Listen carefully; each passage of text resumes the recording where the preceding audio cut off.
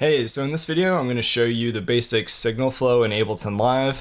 This also applies to other DAWs and even other mixers when it comes to music production, but Ableton Live has a few different names for specific things. We're going to dive into the basic signal flow. I'm going to show you how sound is routed by default, how you can customize it a little bit to whatever you're trying to do. The sound originally starts in Ableton Live on a track and comes from what we would call the clip or audio input.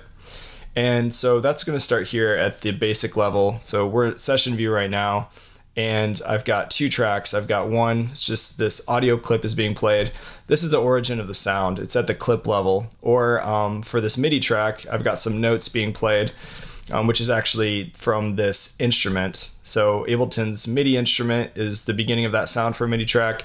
The audio clip is the original sound from the starting point on an audio track. So that's basically what these are doing. So this is really number one when it comes to sound being generated in Ableton Live. The next part of the signal flow is that sound is directly being flowed into number two, which is going to be our device chain on what we would call the insert of a track. If I double click on the track, we can see for this audio track, there's nothing in here. We haven't laid any devices or effects.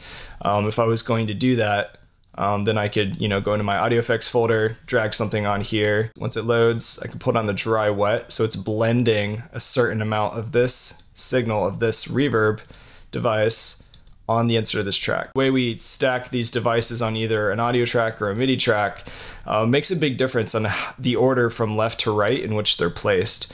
So right now I have a color limiter on this track, and if I turn up the loudness of it and I compress it and I put an auto filter behind it, this auto filter is going to be listening to whatever is to the left of it. So that's something just to keep in mind. Not that I would always put a limiter at the beginning of the chain, but this gives you an idea. You can click and move them around. So that's step two for how sound is really generated. The next step would be in step three. Now, let me show you a quick example of what this looks like. So if we go back into Ableton Live, you have these mixer controls, which is in this section right here. And with those mixer controls, we can route a track to wherever we want.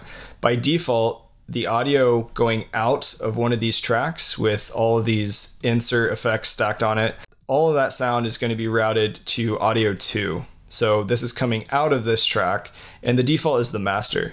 So by default, these tracks are going directly to the master. And if we want to stack more effects on the master, it's going to be listening to basically all of the sound generated from these tracks. Now I could choose to do some fancy routing if I wanted to. Ableton Live makes it really easy to route from one track into another track. Let's say I create a new audio track, and now I can choose audio 2. I can route it to that new 3 audio track. And now the sound is going to go directly out of this track into this track if I arm the track. That's basically 101 as far as track routing goes on the inserts. So that's where we would get this right here as far as this fader goes. Now we also have our pre and our post when it comes to our sends. So we have our send knobs right here, and these send knobs are automatically created with 2 return tracks in any new Ableton Live project you open up. So we have our send A and our send B. This is taking the outputs like we showed with the audio 2. This is taking the output signal and it's running it into these effects tracks. So you're taking the dry signal of this track and you're adding another layer of volume on these return track effects. Now, let's go over to arrangement view. We have all the exact same mixer controls in arrangement view on these tracks that we do over here in session view. So just 2 different ways of looking at them, 2 different ways of playing these clips and sounds. Now we have our send A, we have our send B over here as well. We have our panning, our volume, which is what we would call our fader. And then we have these return tracks I just showed you. So by default, the return tracks are set to post. You can also click on them and change them to pre. Basically what this means is this is how it's going to play back through the return tracks, whatever is going on with the fader on the MIDI or audio tracks that we are performing with. So if I were to say, for example, crank up my send A, let's use the horns, I turn it up to all the way to 0, which is 100%. And I play this, we're getting that effect. Can add some reverb or delay. Now, With this post effect, if I was to change it to pre, and I was to turn down the volume all the way, so we should just pull this all the way down. So typically, if I was to solo, say, this horn section, you're still hearing it over here on the reverb because we have the send at 100%, but the volume's all the way down. So the return track in pre just means it's going to only listen to the completely wet signal of the effect, regardless of whatever the fader volume is at. If I pull this down, we're not getting anything. If I turn up my send A, it's only listening to your sends at that point. It's not listening to the fader or the volume of the output. So that's what pre and post is. There's a lot of different fancy ways you can use that. I'm not gonna go deeper into it.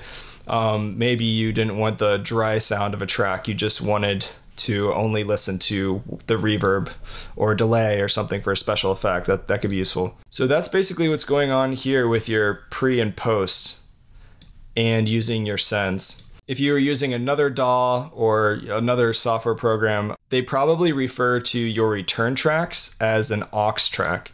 So instead of calling it a return track, basically Ableton just calls it return. It's an aux. So same exact thing. Now let's look at down here. We have also the ability to route tracks to a group. So let's look at that. Now this could be useful. Say I have a couple other instruments. Maybe I want a shaker sound of some sort. Let's go into user library. Let's find a shaker. And now maybe I wanted to group multiple percussion instruments together. Let's say I add some snares and some other things. If you hold down Shift and highlight multiple tracks, you can right click and choose group. Now by default, both of these tracks are being routed into the group, and then that group would be going out to your master. So anything you do inside of these tracks, whether it's on the insert of the track or even using your sends, it's going to go through your group first. Now if I grab, say, a drum bus, one common thing is I would put a drum bus on a group and I would rename this and call this my drum group. And now I'm squishing and compressing the shakers, snares, whatever else I add to inside this group with this kick loop we had. So, and then now I can pull down, say, the volume of that group overall. Once I have everything balanced inside the group, I can turn down the volume of the overall group if I wanted to. Maybe I'll add a little bit of reverb on that.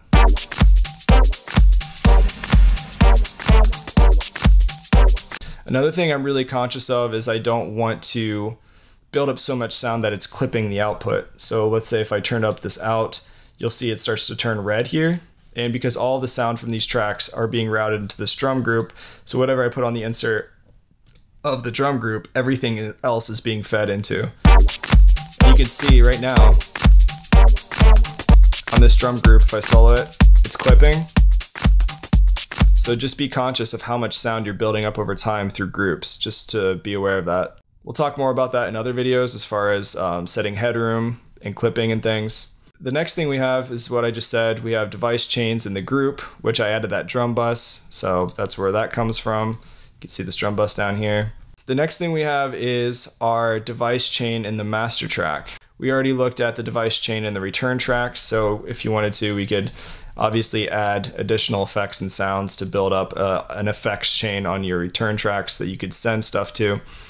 But then we have our master. So our master, typically a limiter is the last thing in the chain on a master, and that's going to affect all of the tracks that we have, audio and MIDI, that are defaulted to route through the master. So yeah, obviously the same thing applies, building a chain from left to right. But yeah, I'm not going to go deeper into the mastering part, but just know this is the basic order of operations and how signal flows through Ableton Live.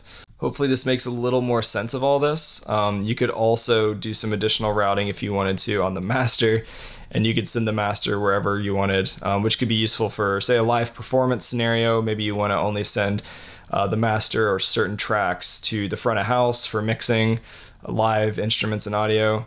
So that's a basic explanation of routing with signal flow in Ableton Live. Hopefully this was helpful, and yeah, keep working on great tracks. I'll see you in the next video.